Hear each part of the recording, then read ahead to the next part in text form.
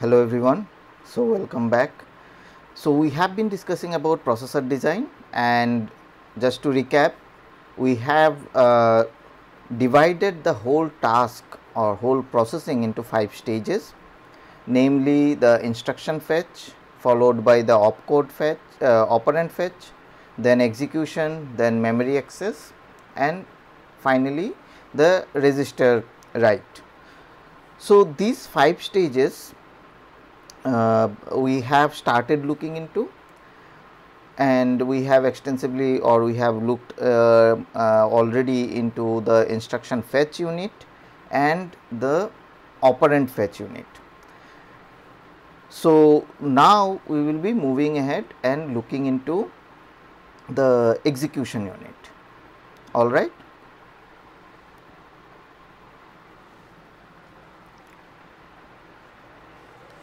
So if you remember, this was the last slide or last diagram we have looked at in the last class. So where we said we explained that how the operand fetch unit gets the PC and the instruction details and from the fetch unit, and then the operand fetch unit primarily does two things. Basically there are two main blocks. One is for immediate operations. So it looks at whether the instruction has an immediate, and accordingly it calculates those immediate values, or if there is an offset which will lead to a different PC, that part is taken care by this section of the operand fetch. The other section of the operand fetch is dealing with the register operations, and we know that there are two source registers, and if the source registers so we also have looked at that RS1 and RS2 are fed through a multiplexer. Why these multiplexers are there? Because register reading is not only limited to this RS1 and RS2. In the operand fetch stage, you might have to read the return address register as well, and to accommodate that we have this multiplexer, which depending on this control signal, which says that is the instruction a return instruction. If it is so, then in the operand fetch unit you should read what is stored in the return address register, and that content of this return address register will be basically will be available as the output OP1 from the operand stage. Similarly, there might be a situation where you have a store instruction. Now we know, because of the uniqueness of this store instruction, the value which we need to store, we generally we store it in the RD register. Now if the instruction which we are dealing with is a stored instruction, then we might need to basically we have to read the RD register, which is the which is in general we are familiar with destination register, where basically you store something or you store the output or you update the output, as the name destination suggests, but it is a unique thing in case of store. In case of stored instruction, we use this RD field of the instruction for basically storing the address of the register where whose value we will need to store in the memory. So that is why if the instruction is stored, then we will be reading this the content of the RD field, which will indicate which will basically point to the register where whose value need to be stored, and the value will be available in the OP2 outcome. All right. So I hope this part is clear. If you have any questions, please feel free to ask, because this is important. All right. So now this operand fetch unit, what all it is giving us? It is giving us this possible 4 outcomes, the immediate values, the branch target, the OP1 and OP2. Now, we also have said that just to make things simple and also to achieve performance, these things are evaluated in parallel. So, as soon as you get the instruction, you start doing these operations in parallel, so that you do not have to wait to decode that whether this instruction has an immediate value and I have to calculate this immediate value, or I have to calculate the branch target value. Irrespective of that, you go ahead and calculate these values, and if these are not actually the instruction does not have an immediate value or it is not a branch instruction, then this will be an extra unnecessary work, but still it is much easier to deal with, or it is still okay to do this extra work and be ready with the results, so that you do not have any performance penalty when you need to calculate them. Otherwise, basically you have to have some kind of a decoding mechanism which will tell you that okay, this is an immediate and you perform now the immediate operation. This is a branch and do this branch instruction. So, remember this is a operand fetch unit. So, as the name suggests, its job is to fetch all the possible operands. Now, the possible operands can be an immediate value, can be a branch target, can be your regular operand values. So, in the operand fetch unit, you calculate all of them and be ready with it and send it to the execution unit. So, that execution unit, depending on what is required, it can work on them. All right. Okay. So, we will move ahead, and now we will be just to make sure that we remember this diagram. So, we have discussed about the instruction fetch unit, we have discussed the operand fetch right now, and now we are moving to the execute stage. All right.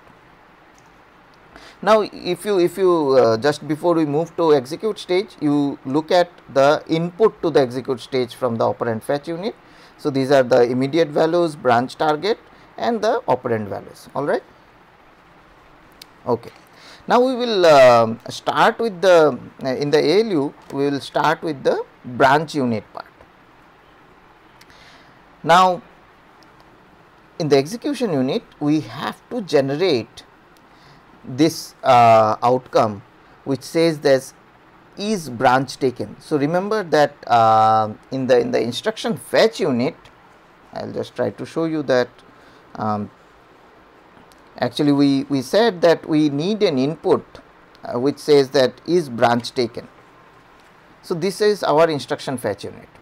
Here we had an input signal, it is a control signal which is basically is branch taken. Now, who generates? Of course, the control unit generates that signal, but that to generate that signal you need certain flags to be read, because if there is a conditional branch, then those flags, those comparisons etc., will be done in the execution unit.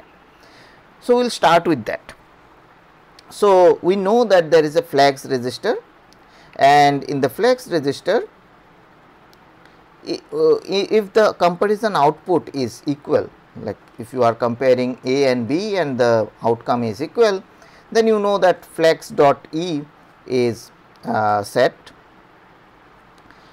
Now, the next basically what all condition you will check to make sure that whether this branch taken signal will be high or not.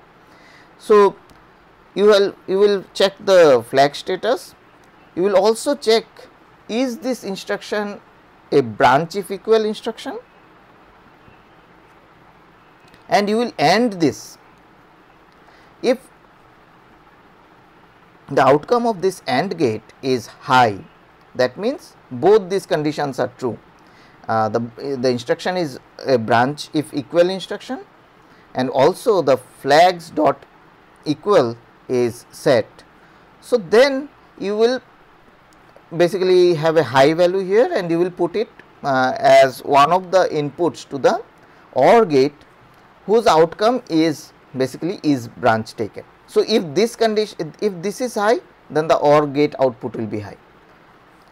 Similarly, you will also check the flags.gt flag, basically greater than flag, and similarly you will check whether the instruction is a branch if greater than.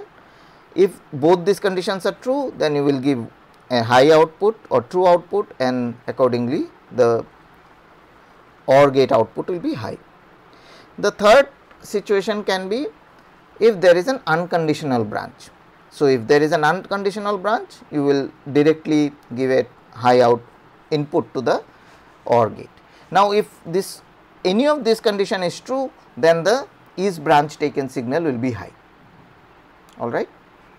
So, in your ALU, the flags get updated, and these conditions are basically according to the status of the flag, these conditions are checked, and accordingly is branch taken is signal is generated. All right. Now, also in the execution stage, the actual basically updated PC is calculated. Now, there can be two conditions.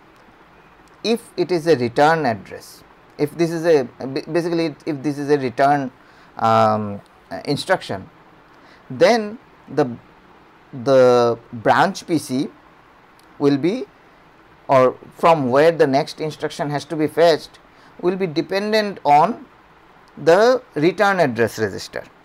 Now, where this return address register is evaluated.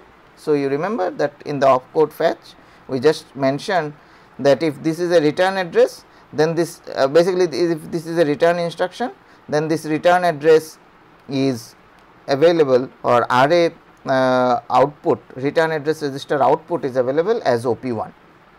So, this OP1 is one of the input to this multiplexer, and when this will be this OP1 will be selected when this is a return address, and accordingly your branch PC will be updated. Now, if this is not the case, if it is not a return address, then the branch target address you are getting it from the basically operand fetch unit. So, this target address is selected, and that is how you update your PC. All right. So, this is one of the tasks which is performed in the ALU. I hope this makes sense.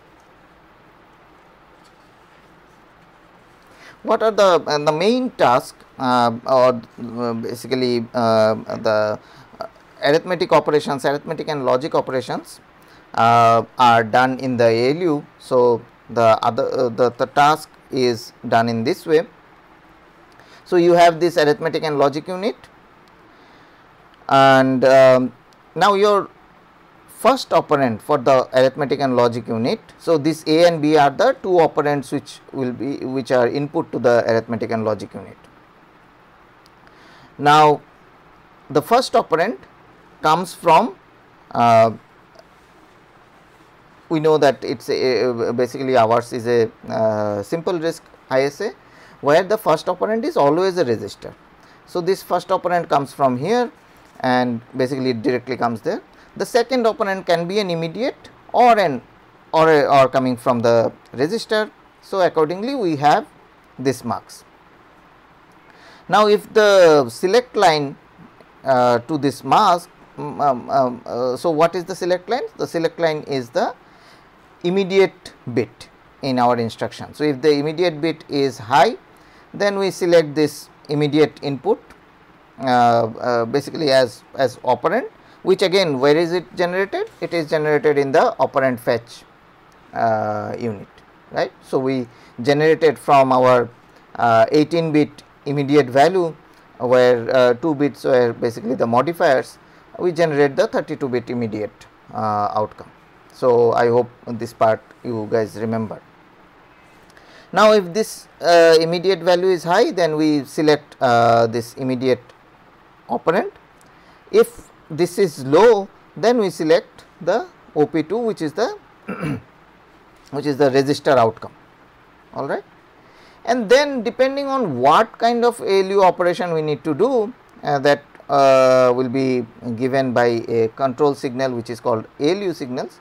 There can be multiple ALU signals. We will talk about it in the next next diagram, and depending on that we will get the ALU result, all right. So, this is at the top level how the ALU unit looks like.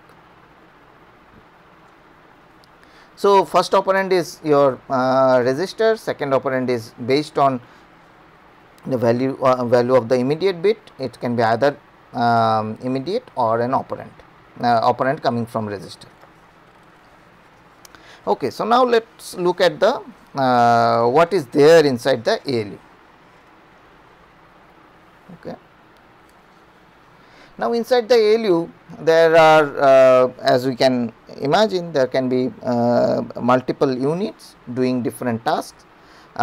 So, obviously there will be an adder which can add two numbers. So, the operands are basically A and B. Now, if it is add, then it is fine. You need to do the addition operation, and the outcome of this add is fed to this this mux, where the basically output will be ALU result, depending on which of these input has to be selected, depending on again some control signal. Now,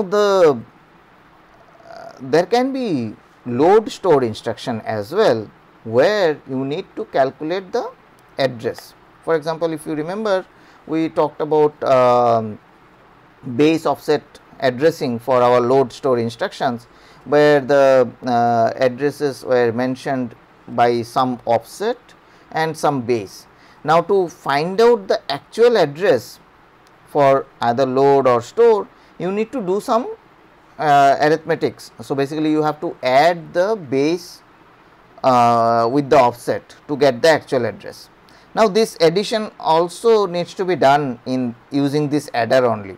So, basically to employ the adder, you will see basically if it is an add instruction or if it is a load store instruction, where the offset and the base need to be added to find out the actual address, you will use the adder. Now, that is fine. So, our adder can handle all this different situation. How about subtract? Now, we know that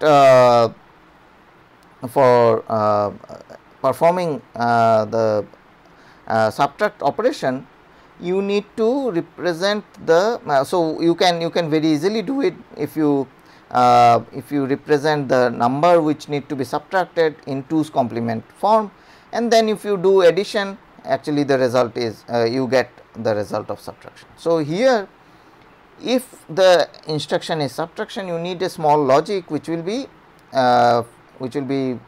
converting this number which or the operand which need to be subtracted into a 2's complement representation, and then you will perform addition and the result will be again passed on, all right. You can have the comparison. So, what is comparison? Comparison is nothing but again subtraction. You subtract B from A, and if the result is 0, then you know that the two numbers are equal. If A greater than B, then you get a positive number, and accordingly you basically update or you set or reset the flags, which are basically the flags dot E or flags dot GT, all right. So, these multiple functions are done using adder, okay. Then you have the multiplier. So, you can it is again does only multiplication. So, if you are intended to do multiplication, then this signal will be high, the operands are given and you have a dedicated hardware which does the multiplication. Similarly for division, now for division you can have two situation where basically you are interested into the mantissa of your or basically you are interested in the quotient value. So, in that case you will use this signal where you are only interested in the division and you will be getting the quotient as outcome. If you are interested in the remainder, so then you will be using this control signal where you will be actually doing the mod operation. So, A mod B, so the remainder will be given as the output ALU result. Okay. The other things which are done in this ALU are basically your shift, different kind of shift operations. So, basically the logical shift operation, then shift left, shift right, and the arithmetic shift operations, and this is done in this unit. The logical unit does all the logical operations like OR, NOT, AND, etc. Depending on what logical operation you are doing, you may or may not need both the operands. And similarly, you have the move instruction, which will be which is also taken care at the ALU level. All right. So, these are the different instructions which are implemented in the ALU. All right.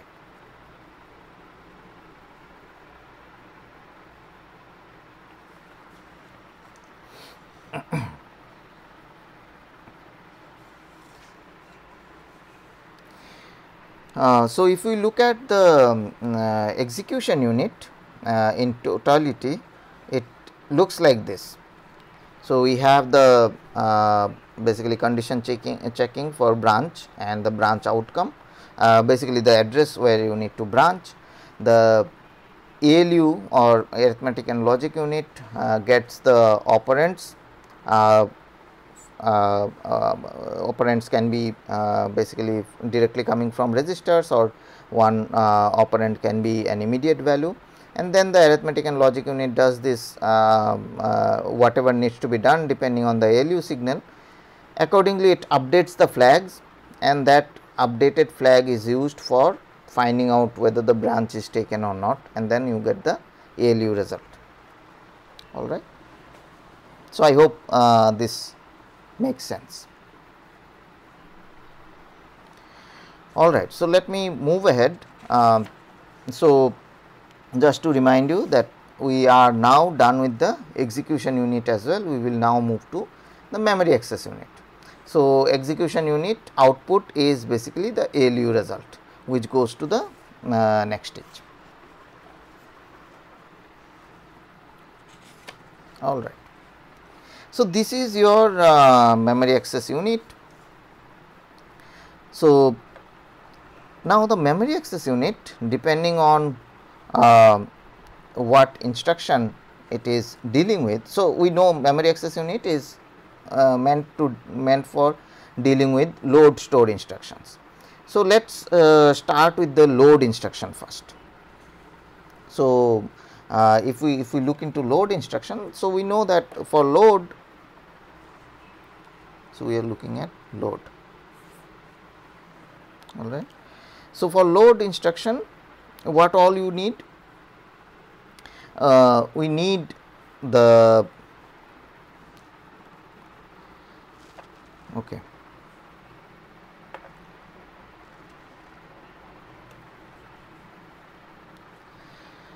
So, for load instruction, we need a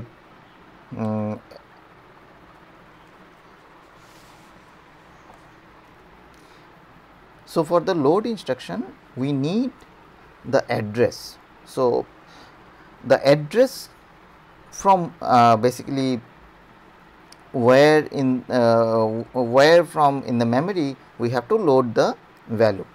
So, where is the address coming from? the address, as we mentioned earlier, is generally a base. You have this base register and the offset value which need to be added to get the address, and that address comes from your ALU. All right.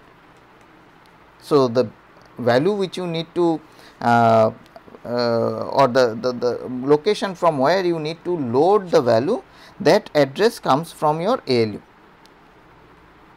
Okay. So, this is where the ALU address basically ALU provides the address. It is stored in a temporary register here in the memory unit, and depending on that address, the data is fetched from this data memory, and this basically this data is then directly passed on to as the output of your load address. Okay. So, this is what happens in the load instruction. So, just to recap, so load instruction we typically have, let us say, load R1 with, let us say, some base address and basically some offset and some base address. So, this base plus offset evaluation is done in the ALU, and that results in the basically that is stored in the ALU result and comes to this memory access unit as outcome of the ALU, and this address is then sent to the memory unit. Memory unit then accesses that particular address in the data memory, and the content of that address is then comes out, and basically we get the output as load result from this memory access unit. All right. So, this is how the load instruction is executed. Okay. Now, how about store? Now, in case of store, so let me, in case of store, so we will have instructions like let us say store. Now, here we are talking about content of this register, let us say, and where we should store it. Let us say again the address will be denoted by some base offset strategy. So, basically this is the base address and this is the offset value. So, this address calculation again will be done by ALU. So, I will get the actual address as ALU result. Now, this basically the value which need to be stored, it is stored in it is there in R2. Now, R2 is read in the operand fetch stage. So, I will just show it once more what is happening in the operand fetch stage. In the operand fetch stage, if the instruction is stored, then this RD field is read, and that content of this RD register is basically outputted through OP2. Now, this OP2 comes here in the memory access unit. So, this is the content of R2. All right. So, content of R2 is available in OP2. So, what will happen, since it is a store address? So, we will get the address where you need to store, and we will get the content what need to be stored. So, the ALU result will tell me in the data memory where I have to store, and what I have to store is stored here, and that value will be stored here. So, in the store instruction there is no output. So, the ALU result tells me where in the data memory I have to store it, and the value actually comes from OP2, and that value is stored in this location. all right. So, this is I hope this makes sense.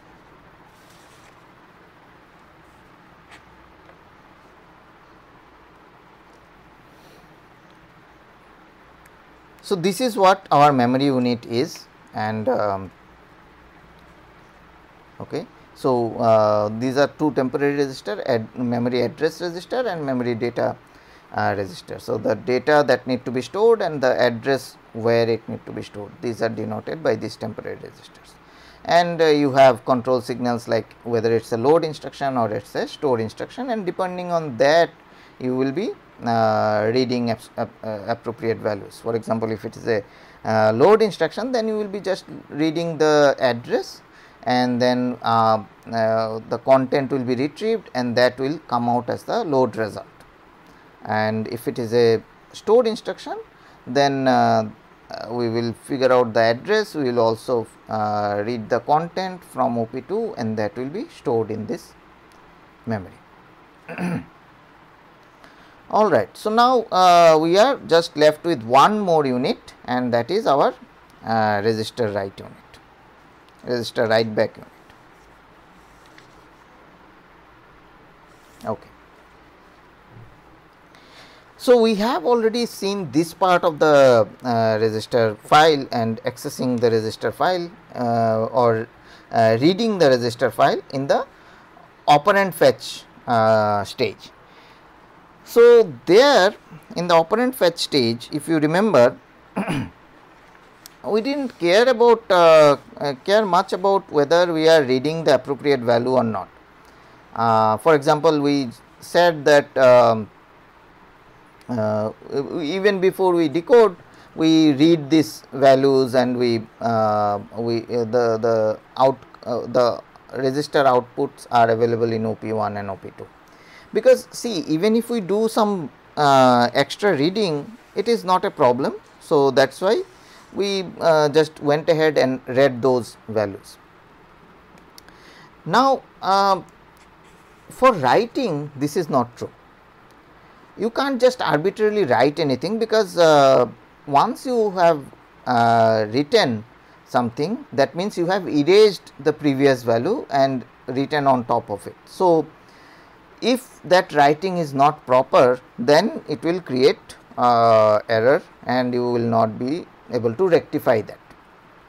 So, that is why it is very important to make sure that whatever you are writing is something valid, all right.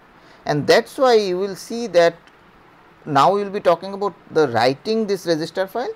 For writing, there is a enable pin. So, before you write, you have to always check whether the write back is required or do you need to write anything on the register file. If that signal, this control signal is not there, then you will not be able to write. Now, once that is settled that okay, you need to write, now you can basically, depending on the situation, you might need to write like what you will write and where you will write. So, to answer that, there can be broadly two situations. One is like you will write the destination register. So, in our instruction set, we have in our instruction we have a field for destination register, namely the bits from 26 to 23 are denoting your destination register. Now, that can be one possibility where you would like to write the or update the registers. There can be one other possibility, which is the return address register. Now, if you have a call instruction, so we discussed this several times. So, whenever I have a call instruction, what we will do? We will, before we try to serve the service routine, we will be first before that we will be updating our return address in the return address register, right. So, depending on these two scenarios, like it can be a call instruction or it can be a another instruction which updates your destination register. Depending on that, you will select either of them,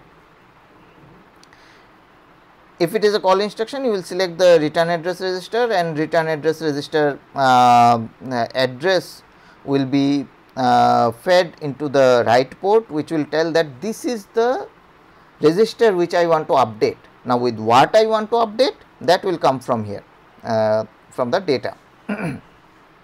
Similarly, it can be the destination register. So, the destination register, depending on your instruction, can be any of the general purpose registers, and you will give this address. And so, remember, we are dealing with 16-bit register. So, this will be 4-bit, and this address lines will be 4-bit. Now, where from the data will come? Now, data can come which you need to update. The data can come from several at least 3 different options. So, it can be your ALU result. So, you are updating some destination registers, let us say as part of arithmetic operation or some logical operations. So, the result comes as ALU result. So, that can be one option. The result can be also an outcome of a load instruction. So, for example, we have just seen the last unit, in case of a load, basically we load the value from memory, and that result is available in the load result, right.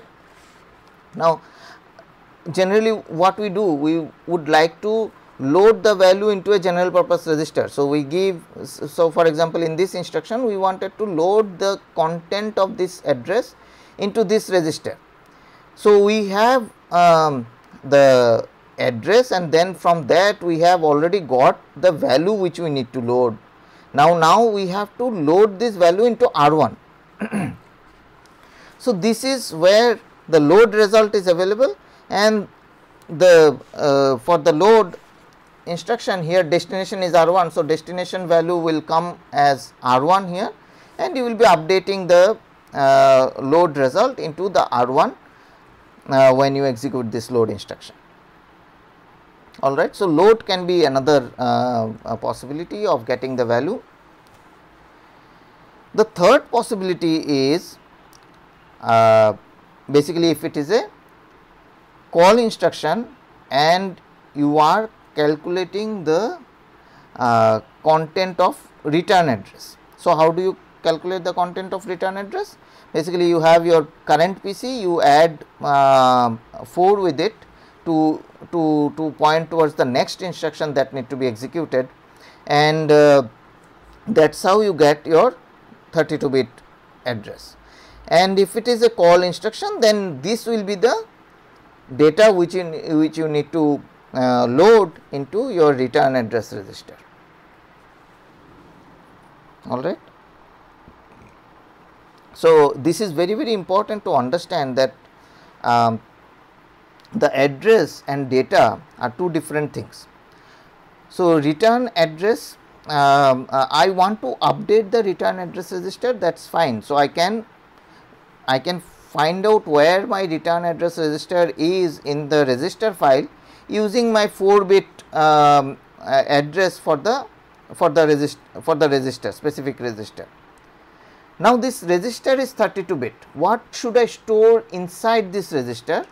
That is basically the PC where the next instruction, or the basically after the subroutine is executed, the address where you have to come back. Now, what is that address? The address is nothing but the current PC plus 4, that will give me the next instruction address, and that is where I should come back after servicing that subroutine, and that is why we are generating this address by adding 4 with the current PC and storing it into the return address register.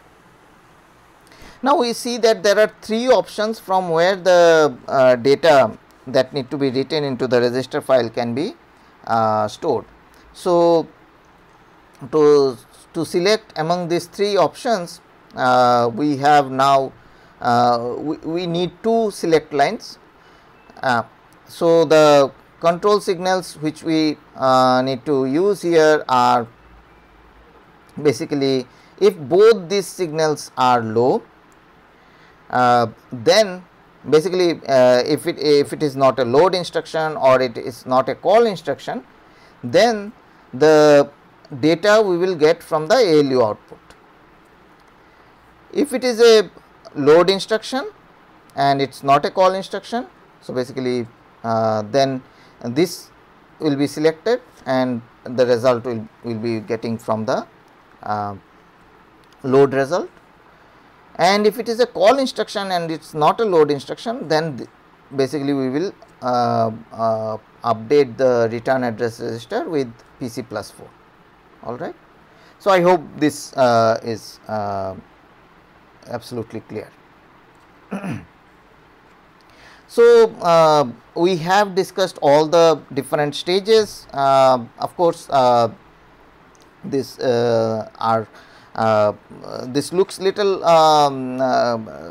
but if you look at individually each of these modules, I think this is absolutely clear how these individual modules work and basically what kind of signals you need to make them work, etc.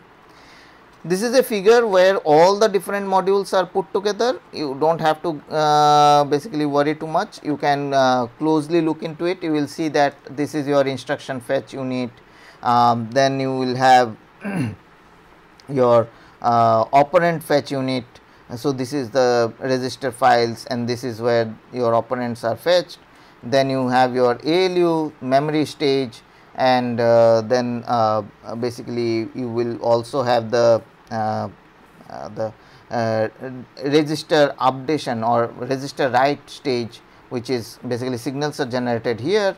And so, these are the 3 different options which you can select, and the data is fed here, and which is the destination register that is coming from here, and you update this. So, it looks a little complicated, but if you look closely you will see that it's nothing but combining everything together. Now, we have a big unit here which is marked as control unit, which is generating all these different control signals, and our objective is to make sure that these control signals are making sure that all the data are flowing as they are expected to flow. So, they are controlling the flow of data. So, very briefly we will now look into the control unit, and you will see that it is not very complex. We have already seen what are the control signals we will need to make this processor work properly. So, we will just see how these control signals can be generated. Remember that control unit has those 6 bits as input, 5 bits for the opcode and 1 bit for the immediate. So, depending on these 6 bits, the control signal will generate all this control unit will generate all the control signals. And we are talking about hardwired control unit. There is another way of implementing this control unit, which is called microprogrammed control unit. We will not talk about it in this course because hardwired control unit are the more popular ones, and it also provides you better performance. So, the hardwired control unit has this as input, it has this 5 bits opcode and 1 bit of the immediate bit, and then it has all the bunch of control signals which we have seen. So, what are the different control signals it generates? If we list it out, you will see that is it a store instruction, load instruction, branch, is it a branch if equal instruction. So, all these kind of instructions, so that you can very easily decode by looking at the opcode, that if it is a store instruction or a load or branch if equal, branch greater than, or it is a return address, is the immediate bit high. Now, whether there will be a write back, so any register will get updated or not, that depends on basically what instruction you are dealing with. So, a lot of instruction actually updates the destination register. So, accordingly this is write back signal, is there a write back, this signal will be little complicated. So, you have to look at all the conditions where you will need you will be writing back, and accordingly the condition has to be generated. Similarly, is there a branch, is it a branch instruction? So, we know already that it can be decoded very easily. Is there a call instruction, and so on. And then there are other control signals like for example, is this so these are mostly ALU signals. Is it an add instruction, subtract, compare, multiply, division, mod, shift operations, or and move, etc. So, these are the different control signals, and the hardware control is not very difficult to generate if you look at the way it is getting generated. So, you remember that the way these control signals are generated are these 5 bits, right. So, these 5 bits of your opcode and the immediate bit, and you have to just see like for depending on the way the different instructions are encoded, what is the condition. You have to make sure that basically what are the condition or a combinational circuit which will generate the appropriate logic to generate these signals. So, the book basically lists all the conditions, and you will for simple RISC, and you will see that when you look at the conditions, it is not at all very difficult to see how these control signals can be generated. All right. So, this is what we wanted to start with the discussion on processor design,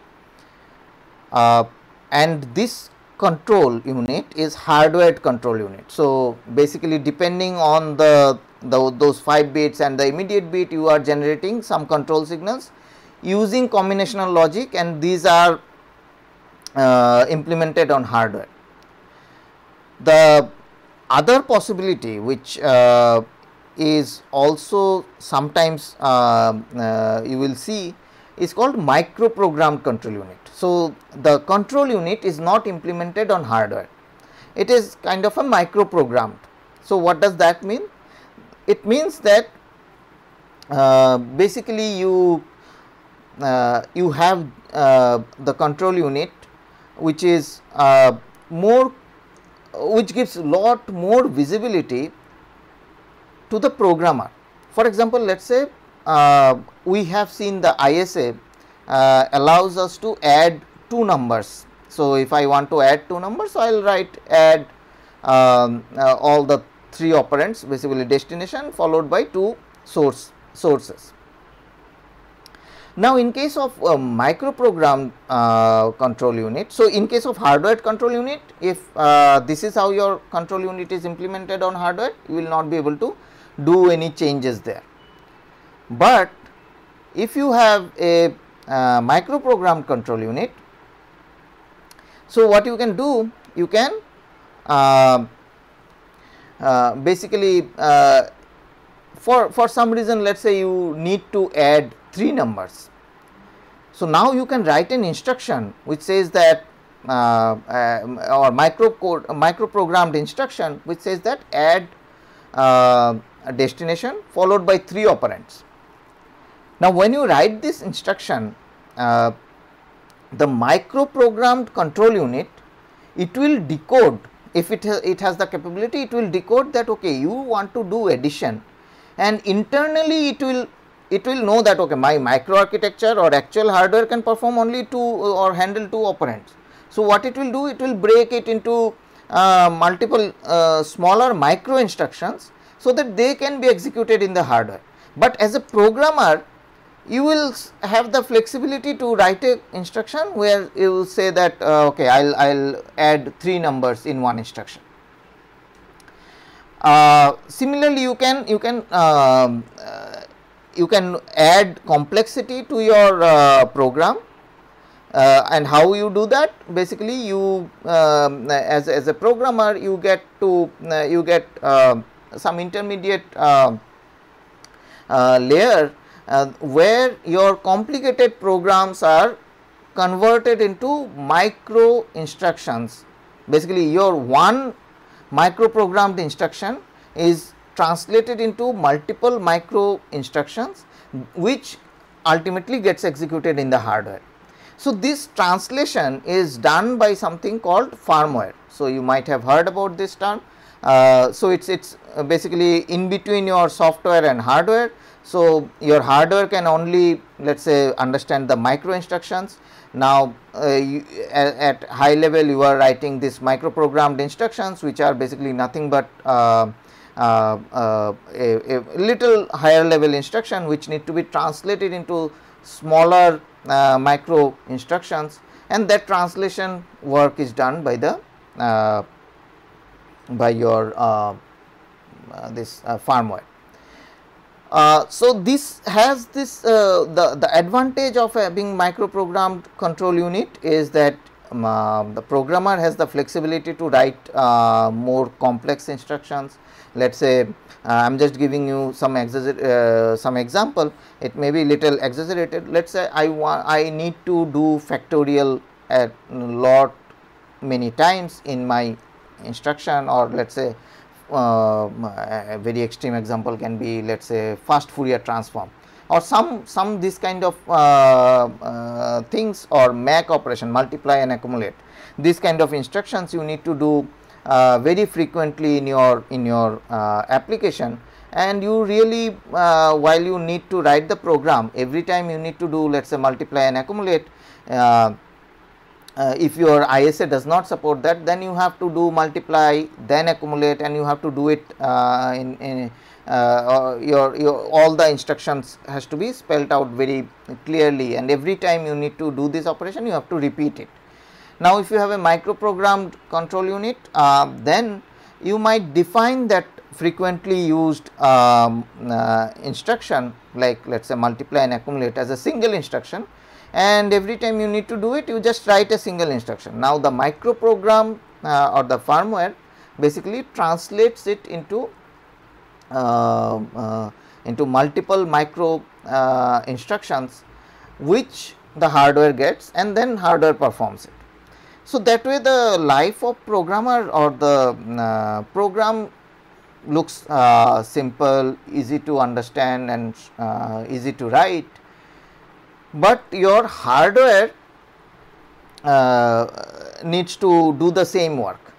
But because of this translation and this generic nature of the implementation, basically you will be looking at or you will be trying to in the micro programmed control unit, you will try to keep it as generic as possible, so that you can accommodate more and more instruction, and in that process you basically add a lot of extra additional things, and as a result, if you compare the performance, you will see that the hardware control unit performs much better than the micro programmed control unit. And that is why micro programmed control unit are only basically for all high performance applications, or wherever you need efficiency, you go for hardware control unit, and we will also discuss about hardware control unit going in our subsequent lectures also. All right. So, now we have seen how we can design our processor. We have looked at all the stages, their implementation, the control unit, etc. Right. Now, we will further look into how we can improve the performance of this processor using pipeline. So, pipeline is the next thing we will be talking about. All right.